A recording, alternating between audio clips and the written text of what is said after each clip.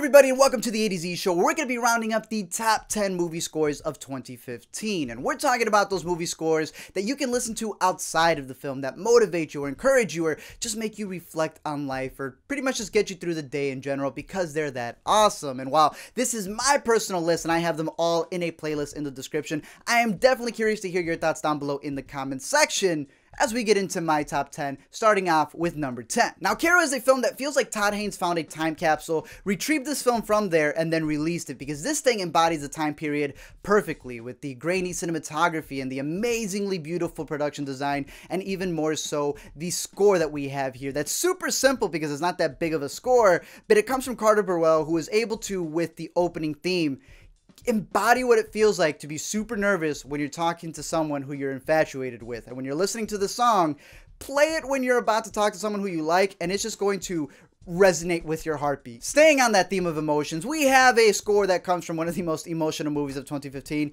because it literally dealt with emotions, and that is from Inside Out, with the composer being Giacchino. All I know is that I've been hooked to this guy's music since Lost, and this man comes out with another fantastic album that embodies the emotions that we feel for every Pixar movie that we see. He did great work for Up, and he continues it here with the main theme being Bundle of Joy, really being able to embody that innocence, but at the same time, all of the 5 emotions that a person can feel. At number 8, we have the veteran Ennio Morricone coming in with another Western, which he has not done in, I believe, 40 years, but he comes in to do the score for the Hateful Eight, and he does a phenomenal job. Now, granted, it was almost not eligible for an Oscar because part of it was things that were not used for John Carpenter's The Thing, but that doesn't take away from how awesome it is, especially when you have my favorite, which is L'Ultima Diligenza, which has a theme that you hear in the overture and all the way throughout the whole film, which really embodies what I've been saying is the Hateful Eight, which is a Western version of Clue. And this man is able to create a score that keeps you on your toes trying to guess who in the world are the bad guys. At number 7, I have Johansson's score for Sicario, and this is a movie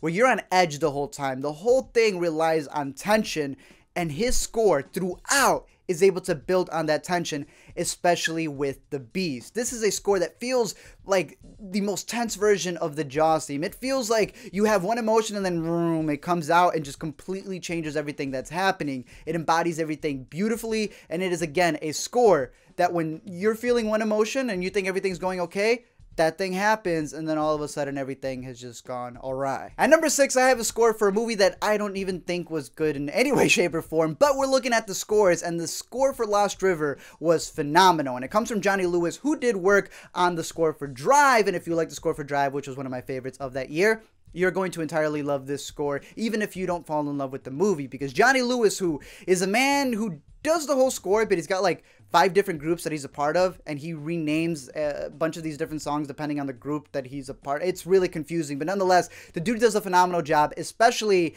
in his band Chromatics, which is in the score with it's a theme called Yes. That's all. It's very confusing, but his theme Yes is beautiful in this movie because it embodies what you're looking at these characters, where they're looking around and reflecting how bad their scenario is, or just reflecting where they are in life. And when you listen to the song, it makes you reflect on what you're doing with your life as well, and just all your surroundings and everything around you. At number 5, I'm sticking with that very synth type style with It Follows. This is one that comes from the artist Disasterpeace, and this is a movie that, again, I've had problems with the script and stuff like that, but the tone is something I have never complained about. And Disasterpeace, especially with the title sequence, is able to really just embody what this movie is, and that's not knowing when someone is following you and just having you be tense the entire time and paranoid. Now, at number 4, I have John Williams scores for Star Wars The Force Awakens. And I know a lot of people would have it higher on their list, but I'm looking at it from the new scores that were composed for 2015, not a compilation of the old scores. And this one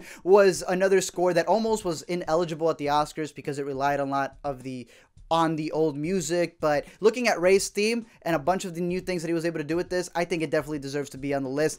Just not as high, but still is able to give you that nostalgia factor of all of the original movies. At number 3, I have Daniel Pemberton's score for Steve Jobs. And this was a movie that I said was like a trilogy for Steve Jobs.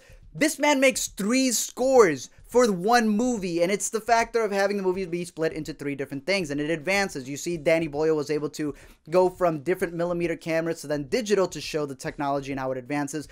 This man comes in and does 3 different scores, and where the first one is all about this 80s, synth style, and then the middle part, which is about revenge, he makes it into an opera, and then the last part is this very cold yet subtle reflection of this man who's looking back at everything that he's made, and it is a phenomenal score. The way he just composes this whole thing truly is art in and of itself, and not only makes the movie better, but makes it a score that you can listen to when you're trying to come up with something.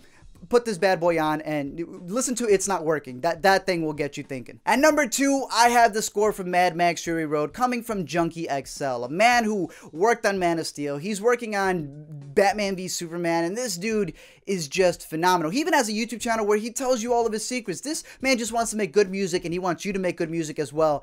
And what he did with Mad Max Fury Road, especially with Brothers in Arms, is a soundtrack that not only makes you remember that cool flaming guitar player that's just there when they're on the battlefront, but more so is a score that invigorates you. It's a score that had YouTubers breaking their beds. It's a score that is going to remain with you just as the visuals of this movie remain with you, because it is one of the best scores of 2015. But coming in at number 1 is a score that's very reminiscent of the themes from Bill Conti's original score for Rocky, and we all know that theme.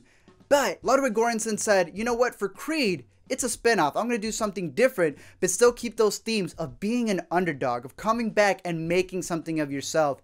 And what he does, especially with If You Fight, I'll Fight, this is one of the best scores of 2015. It is one of my personal favorites. The whole score just invigorates you. To be able to have that Rocky theme that we all know, and then make something completely, entirely different, but still be as impacting as that original Rocky theme, is phenomenal. And usually you get scores that are really good and they don't have a soundtrack, or they have a soundtrack and they don't rely anything on the score.